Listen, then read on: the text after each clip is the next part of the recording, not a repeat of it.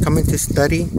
It's a very beautiful day or night, evening.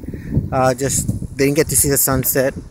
I'm here at the library, the Ramirez Library.